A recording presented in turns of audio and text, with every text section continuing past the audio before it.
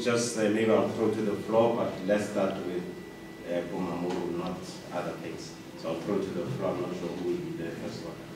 Start first. I agree you want to start Bumamuru. Yeah, Coach, just a lot of people say maybe this game is over and done with, you are into the next round. Final scheme. Sorry? Final scheme.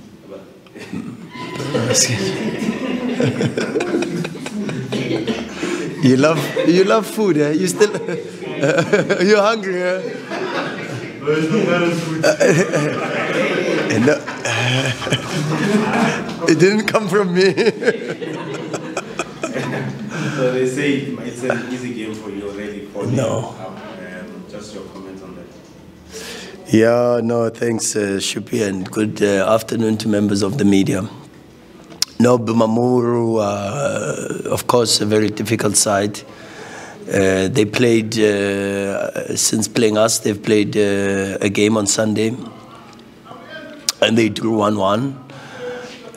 We still know that they've got some very good players in, especially Valentin and Eldinho in the midfield. Valentin up front, the number 11, very aggressive, fast, with good possibilities for goals. Eldinho with the play and also with shots from outside the box. Hakizimana was very good as a centre-back. They missed Bangala, the number 5. I thought when we did analysis was probably one of their best players. But the other left-footed centre-back, Mama, was also very good. And so a good team with a lot of possibilities, typical team in the Champions League with physicality and speed and a good threat on set pieces. So we've got to be ready and make sure we just get the job done and see the team in the group stages. Coach, any questions from the floor?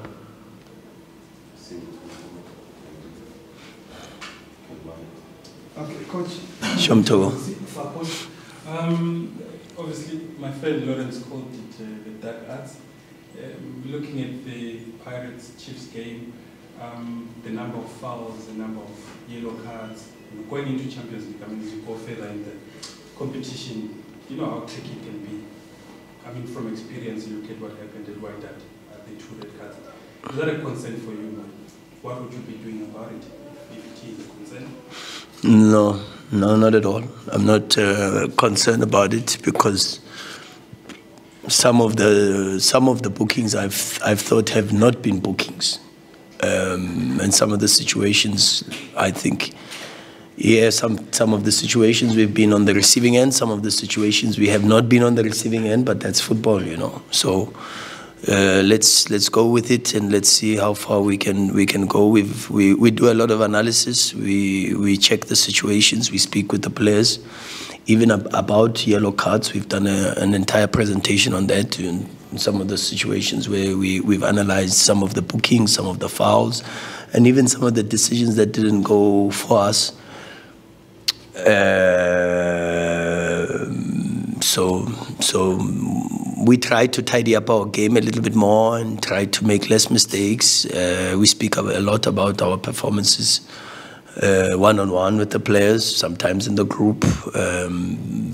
But yeah, not concerned because our main priority is the result, and the result allows us to continue to get confidence and continue working. So very proud of the players for everything they've done at the moment. Thanks, Coach. Then Thanks, Coach Tsebo from the NCA. Sure, Tsebo. Congrats on very remarkable effort last night. So coming back to the Champions League, since September taking over, you arguably have mastered the, I don't want to say squad rotation, but the importance of that playing players differently without killing the system of the team. How important is it for the program of Mamelodi Sundowns? Yeah, very important. I think we've got a big squad and we have to use everybody. And everybody was one of my concerns when we reopened and started the new season. And I listed a couple of concerns with the players and credit to them because a lot of the things that we spoke about, they've really worked on. And one of those was was the level dropping when we've rotated the team, and not just the level dropping in relation to results. There were so many of the results, like Maritzburg, for an example, we should have won. Stellenbosch, when we rotated, we should have won. Amazulu, when we rotated 2-2, we should have won. But if you look at also the performances were not as good as the performances when we didn't make rotations. And so one of the most important things that we even started working on from pre-season, even in the friendlies that we played, was to instill the same type of mentality within the players. And as I said even earlier, credit to them because they've done exceptionally well with that, and you see it even in the friendly games. There was a very, very good friendly game 3 weeks ago against Sekhukhune, where we had some of the youngsters playing and some of the senior players playing, and the performance was very, very good, very, very good.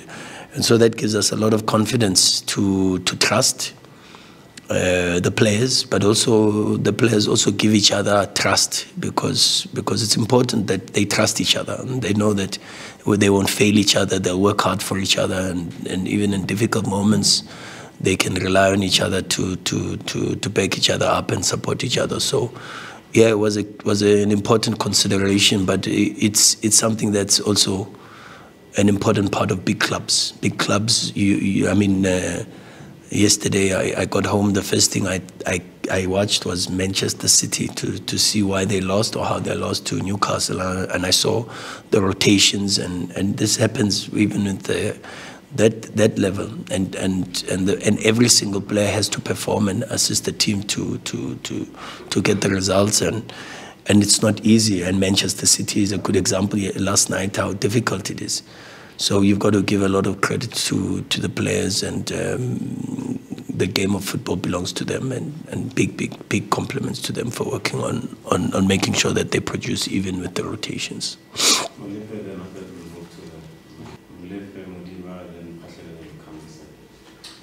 Thank you. I have questions for both of you and Coach. Let me start with Coach. Coach, yesterday you learned that the Royal AM game is postponed. Does that maybe change what you had pre-planned in terms of like your selections and stuff, so that you can maybe also have players having minutes for the cup game as well? Does that change your selection or in any sort of way in terms of tactical prioritization and keeping the players sharp? And then Riva, yesterday the coach spoke extensively about your role and how there was a whole lecture about how you're so important in terms of the build-up, the second phase and the third phase. All that information, and I know it requires you guys to watch a lot of footage, the John Stones role, if it's you know, what, if I can call it that. How is it working with the coach, and how easy it is to process all this? I know your talent is second to none, but how easy is it to process all this information and execute the plan? You going first?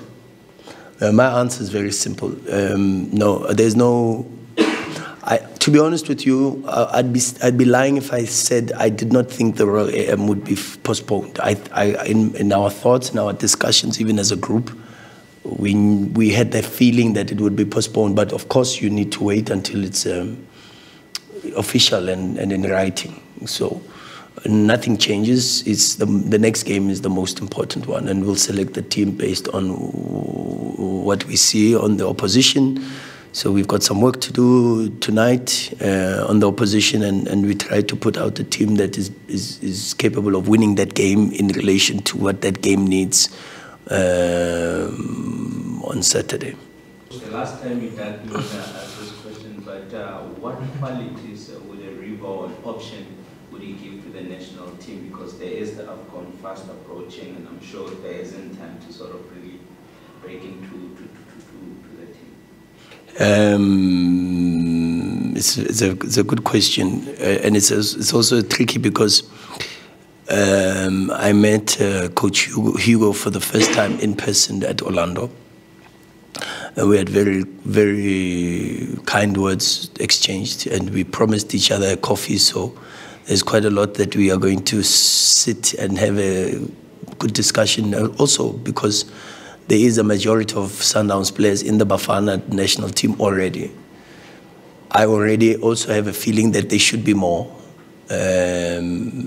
based on the performances of the players and based on the fact that the national team should be about meritocracy and the best players must play for the national team. We with River in particular, and even though I must make a disclaimer and say, of course it's important to accept, understand and respect Hugo Bross's role as the head coach, and that he will always for sure have my support and the support of this football club. But interestingly, we were actually having this discussion in the bus last night with Coach Wendell. And my feelings are that, particularly with Rivaldo, he's important for the big games. He's got what you call the big match temperament, which is the ability to not be scared in difficult moments and in pressure situations. Which, if you go to competitions like AFCON and you get into games of consequence and you play quarterfinals, semifinals against Nigeria and Ivory Coast, you need players that have the personality to perform and the fearlessness, and River has that. But of course, the style of play is a little bit different. The role would be a little bit different. I'm not so sure whether he would drive into the midfield and play in those type of situations with Bafana. But when needed, his versatility, his ability to play on the left and the right of the back four in the center. River has a left foot that is just as good as the right foot, if not better. And even though he is right-footed, he's got football brains. We have a lot of discussions with River about football, and sometimes I'm boggled by his level of maturity, but also the things that he picks up and the details that he sees. And he's also a player that can play as a 6. He's a player that can play as an 8. So a player that is able to cover these type of positions, center back, left, right, 6, in a single pivot, in a double pivot, on the left and the right of the double pivot. Maybe even as an 8 in a diamond, you can get these possibilities because of the technical abilities. But as I said, at the end, for sure, is for him to continue to play the way he's playing, stay injury-free. That's the biggest pressure I put on him also, is recover, look after your body, and make sure that you play games, because you see the challenges with players that are talented, and where the level is the responsibility for playing is not just for yourself. Is putting yourself in a space where you give the privilege of making so many people happy by you being available on the pitch. And when you have this approach and this mentality of being selfless and servantship, you have then a greater understanding of how important it is not only to manage your talent, but your career. And this is the biggest thing with River, is that he's been dealt certain cards by God, by the universe. And now he's got to manage those cards, and he's got to do the best that he can to make sure that his career still progresses, his talent still grows, and he fulfills his potential, because I still don't think River has fulfilled his potential, and that's even crazy to even think about. So, yeah, let's see how far we can go. It's an interesting position for him. He does it very, very well for us, and he helps us a lot. And I think he would, of course, definitely be a very useful tool for Bafana. This team has played 12 games and won 11 and drawn 1 this season. And it still seems like it's in third gear. Even last year, the diamond only clicked after the World Cup break, or just before the World Cup break. Does the ceiling of this, I said to Tuto last night that this team is in gear 2 and it seems like it's an 8 speed. does the ceiling of this team this season, does it scare you?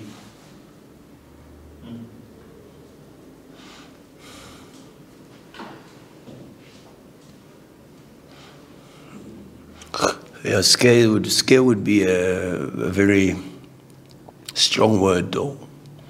But I would assume that I think we all know, the players know, I know the technical staff know. I think our feelings are that we can definitely get better, and we know that we can play better. We can be a little bit better in certain moments, both on and off the pitch. There's a lot of things we even speak about in relation to the culture, in relation to body language and small elements that I mean, like goal celebrations, for an example, where a lot of people don't even pay attention to those type of things. But we speak about those things, and these are the small things that are the details that we focus on for sure, and we do that because we know we can get better. But getting better with an expectation and getting better practically are two completely different things. And I always say, even to the players, if there's one creation that God made that nobody can answer, including science. I mean, you know how tall an oak tree will grow. And once it grows, that's its maximum. You know how big a whale can grow, and some don't fulfill the full potential, but there are many that grow to that and the size, and that's the maximum. You know how a lily flower or whatever. There's a lot of creations that have maximum ceilings and limits, except human beings. The one creation God created that can go enormously beyond and above expectations and should never be kept is the human potential. And so I'm not sure if it scares me, but it actually excites me, because the challenge is how better can we become. How many more games can we win? How much better can we play? And how many more ideas can we infuse into this team? That's what excites me. So yeah, I don't know if scared is the right word, but more an element of excitement, because also before being a football coach, I'm a football fan, and I love watching football. And this group happens to be a team or a group that I just love watching them play.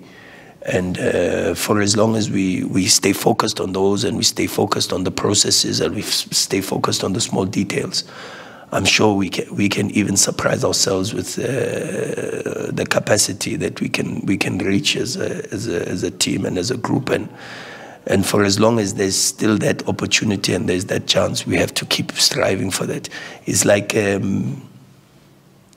someone said to me last night, it's like perfection. Perfection is that carrot that is dangled in front of you. You can't eat it, but you still chase it. And that's what we're trying to do. We're trying to chase perfection. The carrot is dangled in front of us, but we know very well that even if we can get a little bit close to it, the realities are that we can't even eat it. And that for me is what I think excites us and motivates us to come to work every single day and see how better can we become. And once we've reached the better, how better can we become of the better? And then get better and keep getting better and better and better and better. And that's what we strive to do every single day here.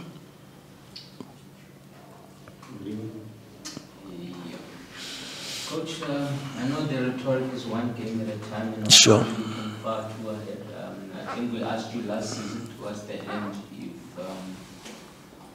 if it's possible to have like Operation Fatalis, and you said that the fact that it hasn't been done before talks to how difficult it is. Yeah. This team, having had such a strong start, even when yesterday after going down, they didn't look like losing that game. You always felt like they can come back. Would you bet this team to sort of like, I don't know, attain the invincible and go the whole season without a loss. I mean, you nearly did it 2 seasons ago. That Kaizer Chiefs game also, you know, it was on the only blip. Would you back this team to rewrite its own history and obtain invincible status? Would I back this team 150%? Otherwise, I shouldn't be coaching them. They have my undivided, unreserved confidence. And it's not a question of backing, it's a question of understanding of how difficult that dream is. It's not a goal, it's not an obsession, it's a dream. It's something that we work for every single day to win every single match. That's the responsibility we have at this football club, and the support and the backing, the group knows that I've got, or they've got from me 150%. But it's also to accept how difficult that is, and understanding that, as I've said it before, that even the team that attempted to do an Operation Fat Alles didn't even win the league, and that has always been and will always be the most important trophy in any domestic competition. And sometimes, because we've won it so many times with Sundowns, the feeling of winning the league championship sometimes is diluted and is not as strong as it should be, because there is no other competition where you have to play every opponent twice. You have to play home, you have to play away, you have to play 30 games, and you have to maintain consistency over maybe 7-8 months. And that's very, very difficult. And therefore, if you go to the English Premier League, if you ask Man City today, Man United today, Chelsea today, Liverpool today, which title would you put as the #1 target, they will tell you the English Premier League. For sure, no doubt. You go to France, PSG, ask them, which of the trophies that you are competing in is your #1 priority? They will tell you that it's the Liga A. You go to the Bundesliga, you go to Bayern, you go to Dortmund, and you ask them, which one is the priority, Champions League or the Bundesliga? They will tell you is to win the Bundesliga. And that's the same with us here. And so we should never, ever, ever take it for granted that we have a God-given right to win everything, and a God-given right to win every match and to win every championship. Is there. To do that is very, very difficult. And as you rightfully said, for the mere fact that it's never been done before speaks to how difficult it is. And but we still attempt. It's that ideology of perfection, once again, is something that you can chase. But chasing it does not necessarily mean you can reach it, but you still chase it. And that is what we try to do. We try to chase winning every single match. Can we win every single match? Of course not. Not in competitive sport. You've got to lose some, you've got to win some. And in fact, you grow more when you lose. And you go to any of the greatest in the world in different sporting codes, they've lost more than they've won. The best in the world. Yesterday, Pep Guardiola lost. Man City lost. They've lost the Champions League how many times? For the first time in 8 attempts, he won the Champions League with Man City. It's very, very difficult. So in competitive sport, you've got to be prepared to win, lose, or draw. But that doesn't mean you go every day saying, oh, but let me prepare to lose. There's no chance. We prepare every single match to win. We want to win every match. But we accept that there will be times where we are not going to win every single match, and when there are games that we are not going to win, and there are trophies that we are not going to win.